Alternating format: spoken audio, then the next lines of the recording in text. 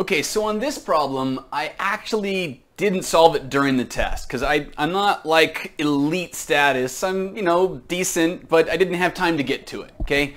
So I solved it after the test, and I kind of did it flippantly. I wasn't really focused, and I allowed my guard to come down, and I actually made a small error in my reasoning, and I'm going to share with you how you could have avoided that error in your reasoning. I'm also going to be developing the thought process, like what it is I did to even understand what this is saying, going from that moment of what to what, and then progressing and just getting there and eventually finding the correct solution and the best way to explain it. Let's get started. This is the fall 2021 AMC 10A. It was problem 23. It was also the 12A, problem 20. All right, for each positive integer n, let f sub 1 of n be twice the number of positive integer divisors of n. Okay, that's okay, we can handle that. And for j greater than or equal to 2, wait, where did the j, why? Okay, I guess keep going. Let f sub j of n equal f sub 1 of f sub j minus 1 of n. What? What are they? Okay, well, we're just going to press on. For how many values of n less than or equal to 50 is f sub 50 of n equal to 12? Okay, so at that moment, you got to give it up. You got to stop, but let the panic go. You need to just take some steps. Okay, so let's just make it really simple. It says j is greater than or equal to 2, then pick 2. Let's say if j is 2, what happens? Well, what about n? Let's pick n to be something simple too. What do we want? Each positive integer n. You usually in this process, when you're kind of panicking, trying to get over that point, pick simple values. It will give you confidence to press forward to more complicated conclusions, and you'll be surprised which ones you can make. So I'm going to pick the smallest positive integer n, 1. So now I've got f sub 1 of 1. Let's just do that. I don't know whether the j is going to come in yet. Don't think about the j. We picked it, but don't think about it. Just go here and do what it says. All right, f sub 1 of 1. This is twice the number of positive integer divisors of 1. Just replace the n with 1 now, because now it's 1. And that's going to be, well, there's one divisor of 1, so it's 2. Okay, great. Now what? For j greater than or equal to 2, we got that. Let f sub 2 of n. Now keep in mind, n is still 1. Okay, so f sub 2 of 1 is equal to f sub 1 of f sub 1 of 1. Oh wait, f sub 1 is that thing where we do twice the number of divisors, and I know what this is. It's right here, it's 2. So I want f sub 1 of 2, which means I want twice the number of divisors that 2 has, and it has 2 divisors, that's why it's prime, and you're going to have a 2 and 1 only. So then double that to get 4. We want twice that. Okay, so there's something happening. It was kind of, let's just keep going. We still don't know what we're doing really yet. We don't know how we're going to get to the end. Don't look that far ahead. In big, long problems that are like a lot to think about, you just keep taking steps. And that's what we're going to do. So you get to f sub 3 of 1. What would this equal? Now j is 3. It's equal to f sub 1 of f sub 2 of 1. Hey, we've got that right here. F sub 2 of 1 is 4. So it's like having f sub 1 of 4, and 4 has 1, 2, and 4. That's 3 divisors. We double it to get 6. Okay. All right. F sub 4 of 1. Again, we're not seeing anything yet. Maybe we're just adding 2 every time, right? Maybe. Just see what happens. F sub 4 of 1 equals f sub 1 of f sub 3 of 1. And f sub 3 of 1 is 6. What are the divisors of 6? 1, 2, 3, and 6. There's 4 divisors. We want twice that number. We want 8. It's right about now that your speed of calculating this should start to increase. Okay, because you've kind of laid the track down. Just travel on it now, right? So then now what? We've got f sub 5 of 1. What's this going to equal? It's going to equal f sub 1 of, I'm just going to put the 8 here, right? I'm not going to write that. We can just avoid writing it. So f sub 5 of 1 is f sub 1 of 8. 8 has 1, 2, 4, and 8. It has 4 divisors, and it gives 8. Oh. So wait a minute. If it's going to, it's gonna always be 8. Well, in that case, none of these numbers are going to work. 1, 2, 4, and 8. We got rid of some.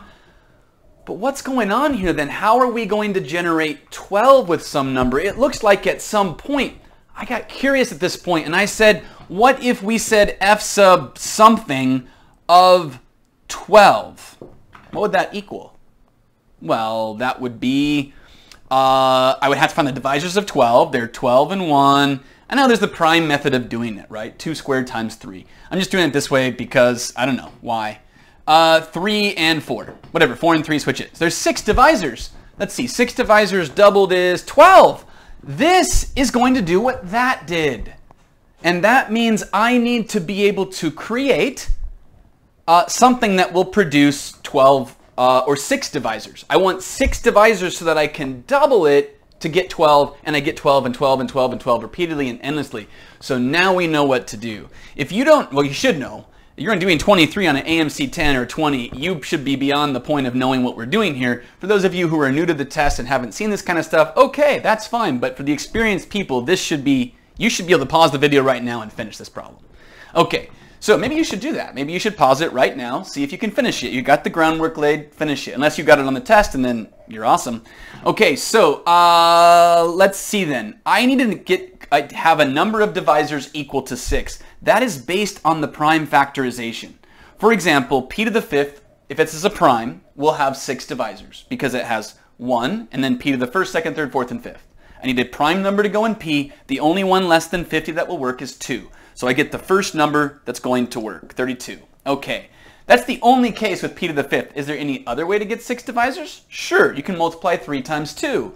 That would mean I need p squared times q to the 1st, where p and q are both primes. If you don't know what you do, you add 1 to the exponents and you multiply those numbers. 3 times 2 is 6. That would give me 6 divisors, doubles to 12, and we're on the track to getting 12 forever and ever and ever until we get to here and win a prize.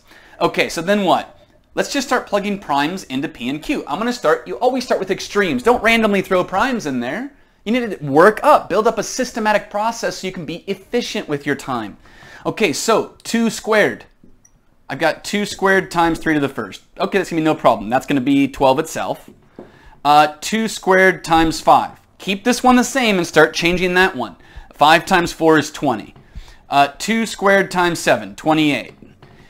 2 squared times 11, 44. Okay, so then we got all the ones with 2 squared. You're not going to get 13 in there. It goes over. It gets 52. So we're going to need to go 3 squared now. So let's go 3 squared times 2. That's fine. That's 18.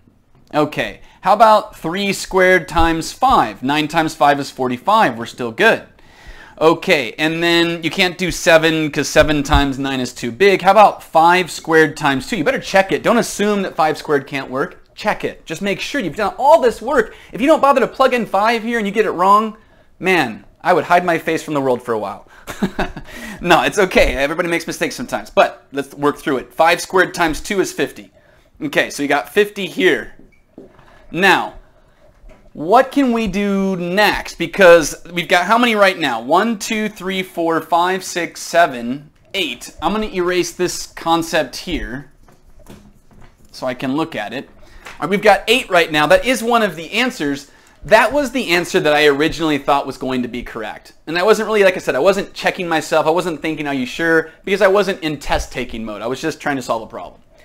And so what I should have done, though, is asked myself, but wait, is there any other way that we could generate one of these numbers?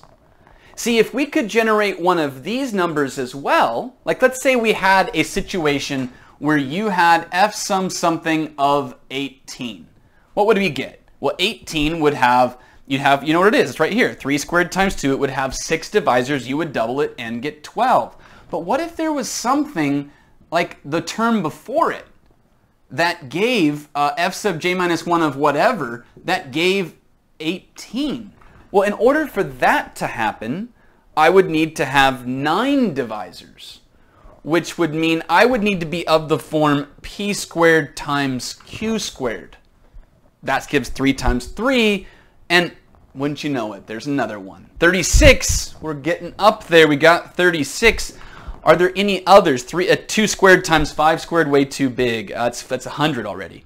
So we got to check the other ones, though. 18's been exhausted. Any other way to get 18? 6 times 3, that would be 2 to the 5th times something squared, way too big, right? So then what I'm going to do then is cut all of these in half. and then think about what they are and if they could work. So I'm going to have 16. Is there any way to get 16 divisors? Even if I had 4 divisors times 4 divisors, like 4 times 4, I would have to have like p cubed q cubed, and that would be, 8 times 27, way too big. So I think this one's out. We already did the 12s. These are the 12s, everything on this row and then the 50. So then the 20 cut in half is 10. How could I get 10? I could get it from 5 times 2, which means I would want p to the 4th times q to the 1st. Now, if this was a 2, 16 times, pick the smallest thing possible, 3. Why can't it be a 2? Because we did that one. We did 2 to the 5th. Okay, so then you've got 2 to the 4th, 16 times 3. You get another one, 48, but this 11 is kind of sitting there like, are you sure it's not 11? Right? So we got to kind of keep checking to make sure that we don't get something wrong here, unless, of course, you're running out of time on the test. You might have to just pick one. But for now, we're going to go ahead and continue. Could I put anything else in here, like 3 to the 4th? No, way too big. So we've exhausted this one, this one, this one, and this one. 28 would need 14 divisors. I'd need 7 times 2. 2 to the 6th is too big by itself. Yeah, 14 is, I'm going to get 14, I think. So that's done. 22 divisors, get out. 45, you can't even cut 45 in half to double to it. 50 could be cut in half to 25 divisors. That's not going to work.